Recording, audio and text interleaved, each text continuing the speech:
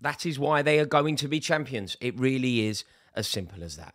Now, look, I justifiably get a lot of stick for some of the predictions that I have made, but I need it to be known that I have called Arsenal winning the league from day dot.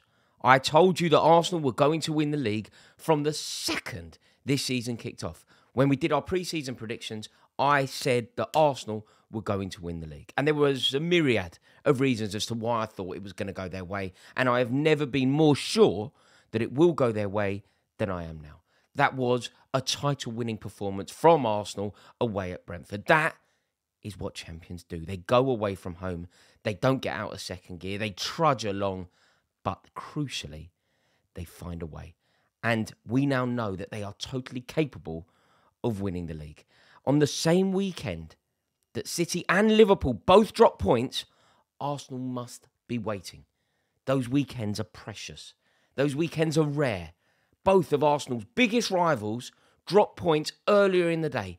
Arsenal know exactly what they have to do. They have witnessed their two rivals slog out a point each. So there is an opportunity, and they must make the most of those opportunities. And they did, because that is what champions do. Arsenal also had the opportunity to go top of the league. Now, that's symbolic. Being top of the league after this amount of games, it means something. Dethroning one of your title rivals, it means something. You're there. You're at the top. You're at the zenith. You are currently the king. They had the opportunity to go top, and they took it. You do not turn it down. You can't turn it down, and they didn't. Equally, I think you need to make Manchester City pay. Manchester City, yet again, have conceded a fairly late goal against one of the bigger clubs. Chelsea, Arsenal, Liverpool, they have conceded a fairly late goal. You can't let them get away with that. When they slip up, when Manchester City, the treble winners, when they show you a slight chink in their armour, you must capitalise. You must make sure that you're there waiting. And equally, when you're playing Brentford, you have to win the game if you want to win the league. You know, people talk about how good Brentford are, and yeah, I rate Thomas Frank, we're a valiant team, blah, blah, blah. You beat Brentford if you want to win the league. And it's not really about performance. It's not really about style of play. It's about simply accruing the 3 points. And off the back of the scoreline earlier in the day, Arsenal couldn't slip. The performance is irrelevant. Simply win. And I tell you what, if you are an Arsenal fan who is moaning today about anything, I honestly think you're an idiot. Your team have found a way to go top of the league. You demonstrated the qualities that are about being champions. You showed them in abundance.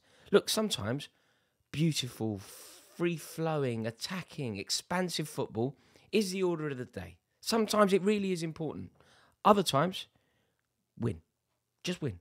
Just find a way. And on a bitterly cold night, a night game, a grim game, a game that looked like it could have been limping into a draw, a game that wasn't really going Arsenal's way, the Trossard moment, Ramsdale looking a bit dodge early, you're like, this could go wrong for Arsenal here.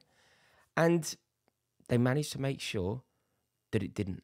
You know, at this point last year, Arsenal were playing some of the best, most beautiful, most pure, most poetic football that they have ever played under Mikel Arteta, obviously. Under Mikel Arteta.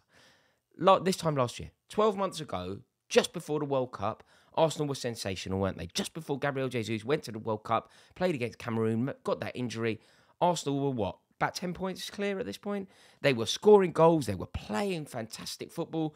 You know, you had Bukayo Saka, one of the best players in the world. Gabriel Jesus landed and was doing the business. Everything was going perfectly. They were knocking it around. They were doing everything that they would dream to do. This time, it's not really happening. They're top of the league. This time, they probably haven't set the world alight. They're top of the league. Do you know why? Because, yeah, they haven't got out of second gear. It's not pretty. It's not easy on the eye. They're putting their fans through the ringer a bit. You know, they're not winning 3 and 4-0, going down to Bournemouth. Odegaard scoring twice, linking up beautifully with Gabriel Jesus as they were last year in away games. They're making their fans work for it. You know, on the edge. I follow a lot of Arsenal fans, a lot of Arsenal fans in my family who were there yesterday. They're struggling, worried.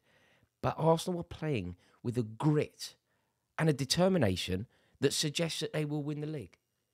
Say they go down there and win 4-0. Yeah, okay, fine. But you can't do that every week. What you can do every week, though, is find a way. And you know what? The performances will come. What we saw was the hallmark of champions.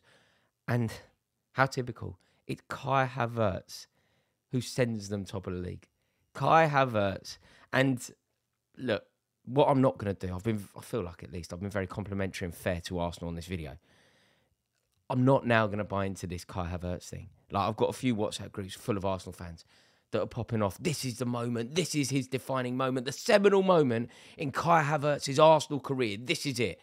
And I'm like, no, slow down. Slow down and listen to my reasons. If you're an Arsenal fan, don't tune out. In fact, let me know your thoughts on this in the comments, because I feel like this is going to sound very harsh, but please do hear me out.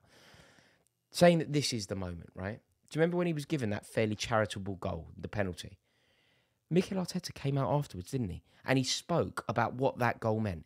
And he basically said, this is it. This is his moment. He is going to come good from here. I remember when he scored that goal, Mikel Arteta's actual words were, that is probably going to change everything for Havertz. And it didn't. Did it? It didn't. I've seen it before. I've seen Kai Havertz score a hat-trick for Chelsea, right, in the League Cup against Barnsley, I think. That was going to change everything. It didn't. I've seen Kai Havertz win Chelsea a European Cup. The last game of the season that year, didn't have a great season, but he scored a goal in Portugal to stop Manchester City winning a European Cup, to plant himself in Chelsea folklore forever, to become a legend. And I thought this time next year he is going to be the player. He's going to use that moment, stopping City winning the league, bringing Chelsea our second Champions League. He's going to use that moment to become the player that we were told he was going to be. He is going to have a season like no other now. The confidence that is going to instill upon him. Next year, he is going to be unplayable. And he wasn't. So we have seen moments like this from Kai Havertz many times. And I believe that this will just be another one of those moments. Saka did well. Rice was a warrior. Saka whipped it in. Havertz stuck his head on it and the keeper made a pig's ear of it. And I'm not taking it away from him. It's a huge goal.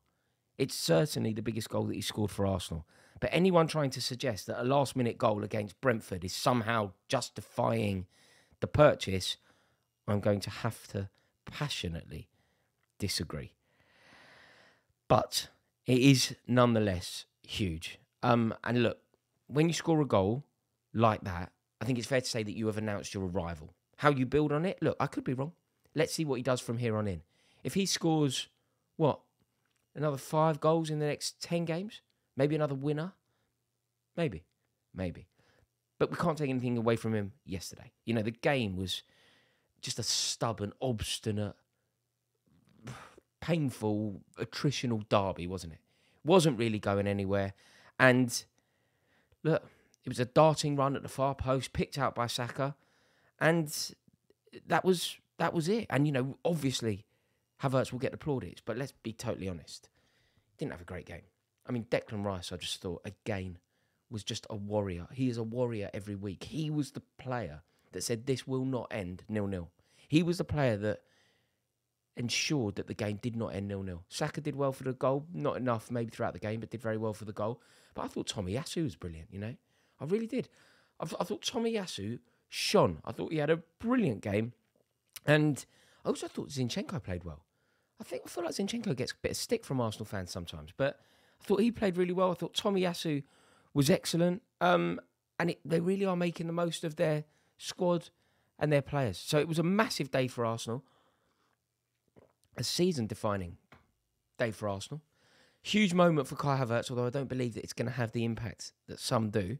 But Arsenal are top of the league, and I am convinced that they are going to win the league. Remember, nobody's ever won 4 leagues in a row. To ask Manchester City to do that, you're asking them to break more records, create more history. Feels like it's going Arsenal's way, which is a total and utter disaster. Thank you so much for watching this video. Let me know your thoughts in the comments below. Especially interested to hear your thoughts on the points I raised about Kai Havertz. Looking forward to reading them. Hope you have a wonderful day. I'll see you a little bit later. Might be going live later as well, so make sure you subscribe. Don't want to miss a live in a bit.